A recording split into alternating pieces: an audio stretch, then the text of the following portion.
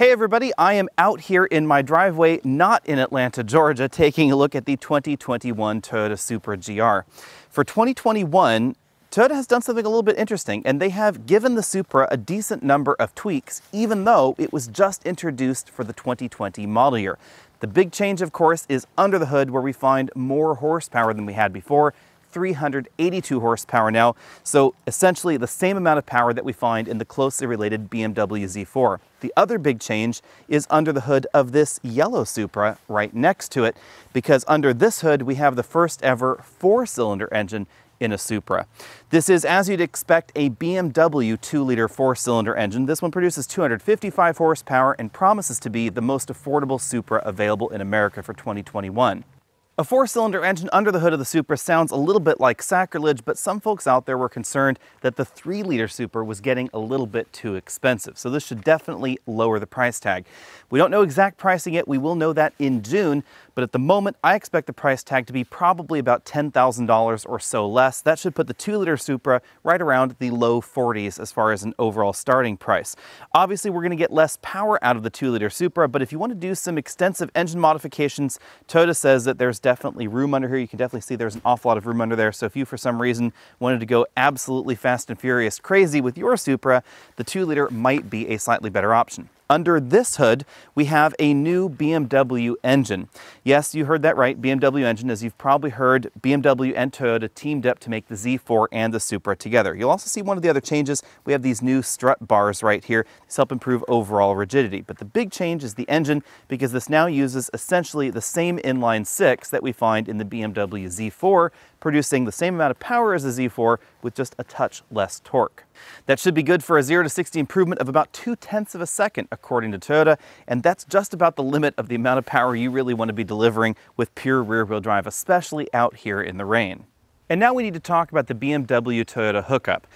The Supra and the Z4 are sister ships. This is essentially the coupe version of the Z4. The Z4 is the convertible version of the Supra. How is this going down? Well, Toyota basically provided a ton of cash, because BMW said that if it wasn't for Toyota, the Z4 wouldn't exist. And Toyota said if it wasn't for BMW and their available parts catalog, the Supra wouldn't exist. So if you aren't happy with the BMW Supra arrangement, you have to ask yourself, would you just rather not have a Supra at all? Because the reality is, if we didn't have both of them, we would have neither of them. And these two vehicles are, interestingly enough, designed to compete very directly with certain Porsche models, the Boxster and the Cayman especially. According to Toyota, it would have been too expensive to try and adapt Lexus turbo engines or Toyota turbo engines to this particular platform. They didn't have an inline 6 that would really work well with this particular vehicle. They wanted something that's smaller, so the Lexus twin turbo V6 didn't seem like an appropriate choice, they said. It also made development less expensive for both companies, and again, more likely to happen. This is exactly the same thing that we see with the Toyota 86 and the Subaru BRZ collaboration. So at the moment, if you want a pure in-house developed Toyota sports car, you're going to have to look inside the Lexus lineup. But the rumor mill tells us that the next generation Lexus vehicles, rear-wheel drive platforms and engines may actually be co-developed as well. That's just the reality in our modern automotive landscape. Up front, we don't really have any visual differentiators between the 2-liter turbo and the 3-liter turbo. I have to admit, I kind of wish that there was something a little bit more distinctive about the 3-liter model or more distinctive about the 2-liter model, just to help differentiate the two from one another. Really, the only difference between these two is what we're going to see out back. So up front, this definitely has the look of all the Supra concepts that we've seen before. I have to admit that when this model first launched, I thought that some of the preliminary pictures made it look a little bit too squished, a little bit too narrow overall, but I think that in person, the Supra really does look pretty good. At 172.5 inches long, this is almost exactly the same length as the Porsche competition, but you can see that the overall profile is distinctly different. We have that long hood proportion that's enabled by that inline 6 engine. We have some strong haunches in the rear. Definitely this looks like a rear-wheel drive aggressive sports car, and I have to admit, I like the look overall. This is a little bit longer than the Roadster version, mainly due to the overall front bumper design and a little bit of bumper tweaks out in the rear, but the wheelbase is essentially the same. The wheelbase and the overall proportions are why they needed a dedicated platform to create the Supra on. They couldn't have just taken, for instance, a Lexus RC platform and create this, because it wouldn't have looked the same. It wouldn't have this extremely long hood proportion. They wouldn't have been able to push the driver's seat as far back. And then the wheelbase is a little bit too long in that Lexus RC as well. So it just would have looked a little bit funny. The overall proportion is quite different than a mid-engine car like a Porsche, or of course a 4-seat or a 2+2 coupe that would have some tiny seats back there and have a slightly longer body. Let's dive into the engines again in a little bit more detail. Again, this is a new 3-liter inline-6 engine, produces 382 horsepower. That's a pretty decent bump over the last Supra we tested, which had 335 horsepower. There were some rumors out there that perhaps in the Toyota BMW arrangement that Toyota wasn't allowed to have as much power as the Z4. Toyota tells us that that wasn't the case. They just didn't feel like this engine was quite ready for them yet, so now we have that under the hood. Again, we have those strut braces right there. We also have a ZF 8-speed automatic transmission, which is one of the best 8-speed automatics out there. I have to say that I do like the ZF 8-speed a bit more than the Toyota Lexus 8-speed that we see in a number of their vehicles. And then back under this hood, 2-liter turbocharged engine, 255 horsepower, 295 pound-feet of torque, and overall, this Supra weighs about 200 pounds less than the 3-liter model. The engine accounts for some of that weight loss, obviously, and we do lose some of the weight right there in front of the front axle. So I suspect that the 2-liter Supra may have a very slight rear weight bias. We don't know for sure, however, because Toyota tells us that they've taken out weight everywhere in the vehicle. Instead of power seats, we have manual seats. We don't have the active differential in the rear. We don't have the active suspension system, and they've removed a few other components. You'll notice that we don't have those same strut braces like we see over here in the 3-liter model either. The weight reduction means that the 2-liter Supra is not as slow as you might think. According to the manufacturer, this should go 0 to 60 in 5 seconds. Even this model right over here obviously is faster. 3.9 seconds is now the manufacturer quoted time. But as we have seen with these engines in other products, they do go faster in reality. And obviously we're going to talk about that in the drive section. But 5.0, 3.9, you should expect them to go a little bit faster 0 to 60, assuming it's not wet outside like it is right now. The Supra is one of the few Toyota models for 2021 that does not have their standard Toyota Safety Sense package. Now obviously, since they've borrowed all the electronics from the BMW parts bin, this doesn't have any of Toyota's safety systems technically, but they function in basically the same way. What's interesting, I think, is that they didn't make most of these systems standard. So radar adaptive cruise control with autonomous braking, blind spot monitoring, rear cross traffic detection, etc., those are all optional. They're not standard on the Supra like you do find in most of Toyota's lineup. Hopping into the driver's seat of the 2-liter model, you notice we don't have the all-power seat that we find in the 3-liter model. But I have to say, this seat is just as comfortable because it is just as adjustable. We still have inflatable bolsters, we still have a 4-way lumbar support, you can still adjust the tilt of the seat bottom cushion, etc. This is one of the most comfortable manual seats I've ever sat in because of its adjustability. Obviously, it scoots forward and backward and reclines as well.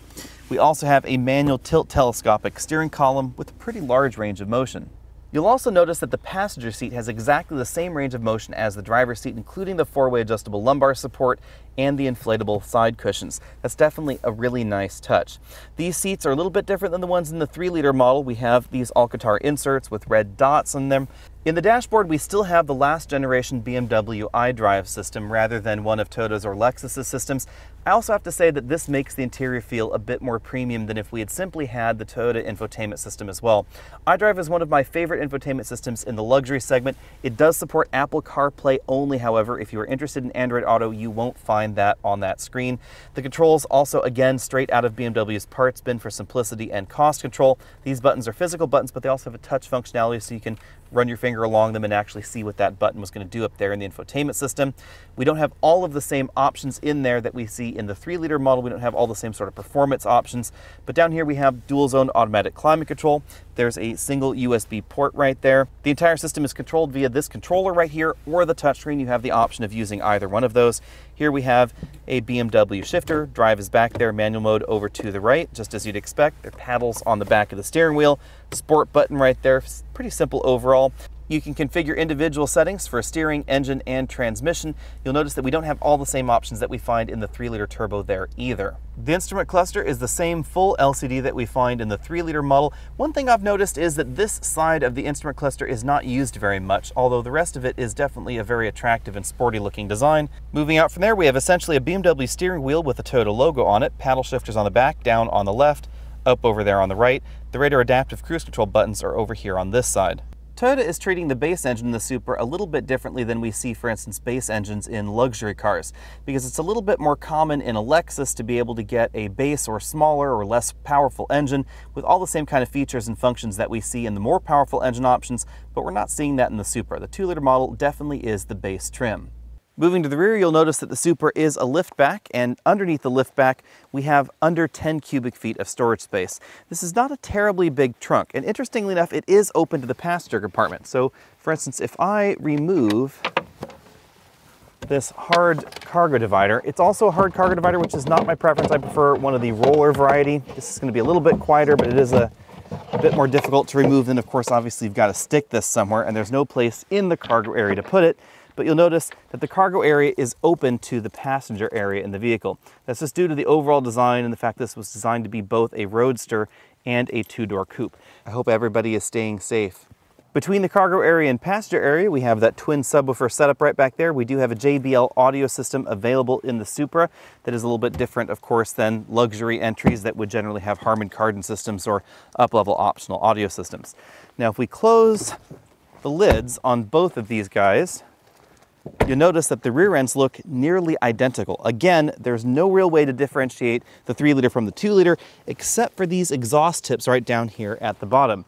The 3-liter is over here in white. We get slightly larger exhaust tips, slightly smaller ones over here on the 2-liter turbo. But other than that, the rear ends look definitely identical. I think that 2-liter shoppers will be very happy with this, but 3-liter shoppers might wish for something that was a little bit more special over here in the more expensive model. Now it's time to go for a drive, and one of the first things you'll notice is that the roofline in the Supra is definitely very, very low. Getting in and out of this vehicle could be a challenge for someone that has more of a mobility issue, so definitely keep that in mind. It's going to be easier to get into something like a Mustang or a Camaro or, of course, a Dodge Challenger. The next thing you're going to notice when we start the vehicle up is we get those BMW tones, not Toyota tones, and of course we have that excellent 3-liter inline-6 exhaust note here. Of course, if you get the 2-liter turbo, then we get a very different exhaust note.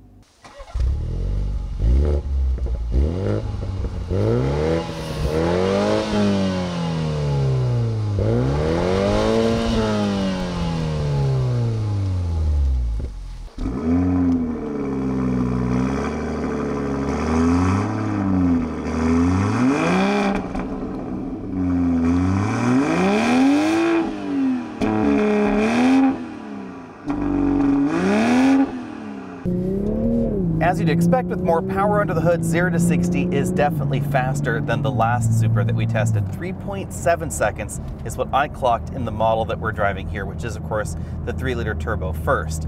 Now, about that 0 to 60 time, this is a rear-wheel drive vehicle, and right now I would not be able to get 3.7 seconds 0 to 60 because the road is a little on the damp side. It was just raining all night long. That 0 to 60 time happened on a relatively warm day, very flat land, and it took a lot of tries to really get that 3.7 seconds dialed in because traction is clearly an issue when we're talking about a 2-wheel drive vehicle. I would say that this is about as much power as this particular configuration can handle. If you're planning on modifying your Supra, then you're definitely going to need to do more than just add more power. You're going to need to do something about the traction in the rear, grippier tires, wider tires, etc. Getting the numbers out of the way, going from 60 miles an hour back to 0 took just 98 feet. This is one of the shortest stopping vehicles that we've ever tested here at Alexson Autos. And that's all down to the light curb weight. This is notably lighter than a naturally aspirated V8 competitor would be. Light curb weight and just general turbocharged nature are why the Supra has always been so much fun, and this model is no different. We get absolutely incredible amounts of power, definitely fast 0 to 60 times. The 8-speed automatic transmission is definitely a team player as well. ZF's 8-speed automatic is one of my absolute favorite transmissions ever, only I think bested by their previous generation 6-speed automatic transmission. This definitely shifts faster, for instance, than the transmission that we find in the Lexus RCF. When it comes to overall handling, the Supra is clearly going to get an A. I was able to test the pre-refresh Supra out on a track. It is an awful lot of fun. This particular model I've been able to drive at home on roads that I'm much more familiar with, and you can tell that the nuance is definitely there in the steering, in the way the vehicle responds, etc. Now, we don't have quite as much steering feel as you'd find in a previous generation Supra, unfortunately, because this does have electric power steering, not hydraulic power steering. So if you're interested in steering feel, this is going to be behind any of the previous generations of Supra, but it's very good for a modern car for 2021. Out on a rougher road like the gravel road that we're on here, I really appreciate the adaptive suspension system, because if I move this over to, for instance, the sport mode here, you will definitely notice that things get a little bit stiffer. Using the individual mode in the infotainment system, you can of course configure exactly which options you want to be in sport mode. So if you want softer damping, but you want the sport suspension, sport engine, sport transmission, etc., that's an option available. Aside from the light drone that we get from the exhaust system back there, the cabin's also pretty quiet. 72 decibels is what we recorded in both the 3-liter turbo and the 2-liter turbo, as long as your foot wasn't on the gas in the 3-liter turbo. Then we get an extra decibel in here just because of that exhaust note. One of the best things about the Supra is the overall driving position. The driver and the front passenger are positioned practically above the rear axle. This is a feeling that we also get in Mercedes small roadsters. Because of the seating position, as you're driving this harder out on your favorite winding mountain road or out on a track, it practically feels like the world is turning around you. That's one of the best things about a sports car of this design, and something that we don't see quite the same way in the Porsche product line.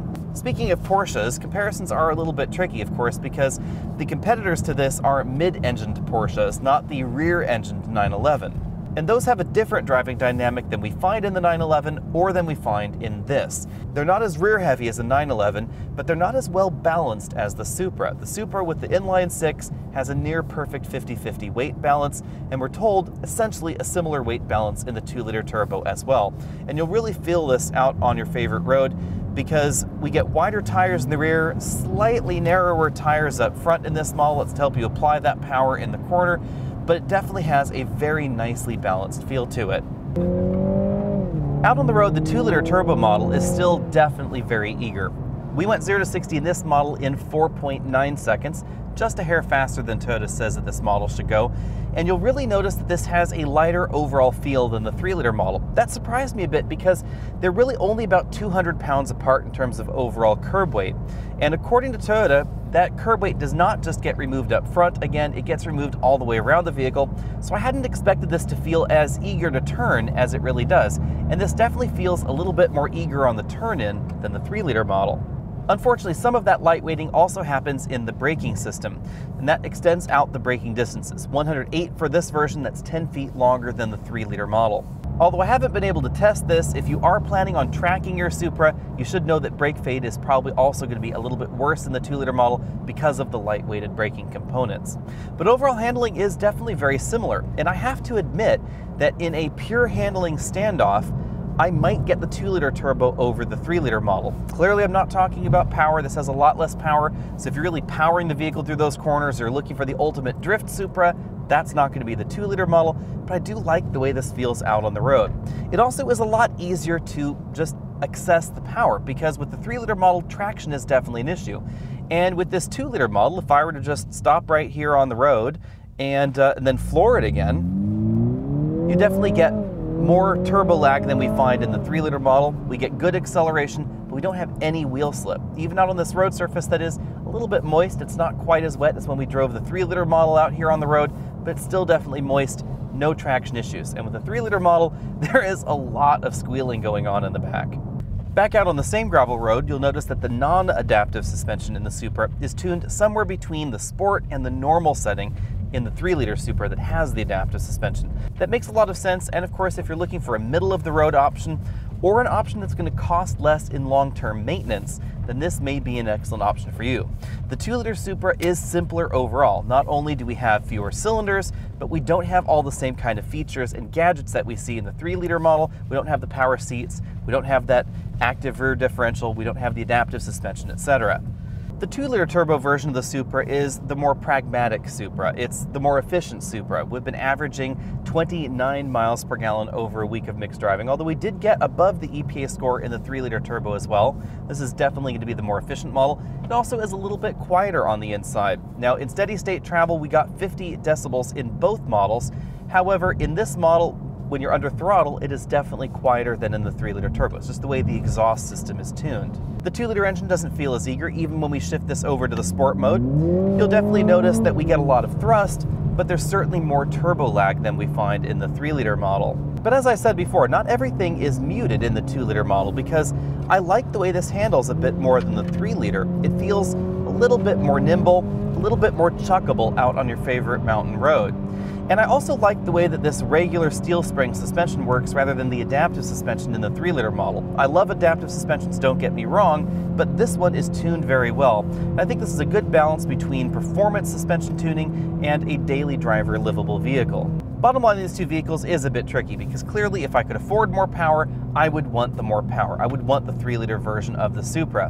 But that does not make the base 2-liter engine a penalty box because again, this still has a few things going for it. Unfortunately, exact pricing is a little bit of a secret for 2021. I know how much the 4-cylinder is going to cost, but I can't share that with you until June. This is going to be in the low 40,000s, however. That's a pretty safe bet, and it is going to be notably less expensive than the 3-liter version of the Supra. Comparisons are pretty tricky with the Supra because there isn't really anything else like this, especially in the mainstream category. Now, when you start taking a look at luxury vehicles, obviously we have the Porsche, we have the BMW, but they're not direct competitors to something with a Toyota logo on it in some people's minds. Now, obviously the Supra has always punched above its weight, above the average Toyota in terms of overall performance, and that continues for the Supra whether we're talking about the 2-liter model or the 3-liter model. But this is not really the same category as a Mustang or a Camaro. It really is quite a different vehicle. Again, the benchmark was a Porsche. The biggest difference between this and a Mustang and a Camaro, of course, is going to be overall refinement, whether we're talking about the way this rides, the way it drives, the way it accelerates, or just the way the interior makes you feel. This really does feel like a luxury vehicle. I'm surprised in a way that this didn't end up being a Lexus, but they really wanted to bring back the Supra name, and that did sort of make sense to them. Now, if it had been a Lexus, then interestingly enough, it would have been a little bit closer of a competitor to the other coupe that is sharing my driveway this week, a 2020 Infiniti Q60 Red Sport. That has 400 horsepower under the hood. It's also a 2-door vehicle. It is a luxury branded vehicle, but it has 2 extra seats versus the Supra. And it is notably slower, interestingly enough, in the 0 to 60 time. Some of that has to do with the overall weight, some of that has to do with the 7-speed automatic transmission versus the 8-speed automatic that we find in this. But any way you slice it, a bigger coupe like the Q60, like the Audi A5, like a BMW 4 Series or a Mercedes-Benz C-Class coupe is just not going to be the same kind of fun that you can get in a Supra. But that brings us along to the other Supra in the driveway, of course, this big yellow Supra and the 2-liter turbocharged engine that we find under the hood. Can a 2-liter turbo make a good sports car? Can it make a Supra? And I have to dissect that question a little bit because in some ways I have to agree with the fans that say a real Supra shouldn't have a 2-liter 4-cylinder engine under the hood. This is not as exciting sounding. It is not as powerful as the Supra. This is the rational Supra. And should a Supra be rational? I'm not quite sure about that. This has the ability to apply all that power, whereas the 3-liter turbo version of the Supra definitely has troubles applying all that power with the rear tires. There's a lot of wheel slip in all sorts of situations. This comes across as much more modest. It's a lot easier to handle. It is definitely lighter, a little bit more nimble, a little bit more fun in that way out on the road, but it's not quite as crazy as the 3-liter Supra. And when I'm looking at a sports car, I kind of want a little bit of crazy. But in my mind, there's something else to consider. This 2-liter turbo version of the Supra is not going to be that much more expensive in real terms than the average transaction price on a Honda Civic Type R.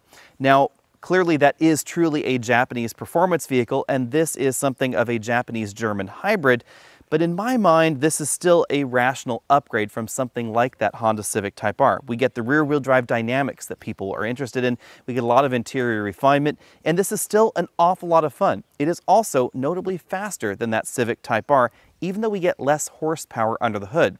That's simply because this vehicle can apply all that power to the ground more easily. Clearly, it's not going to be a hatchback. It's not going to be a 5-seater. We have a 2-seat vehicle only.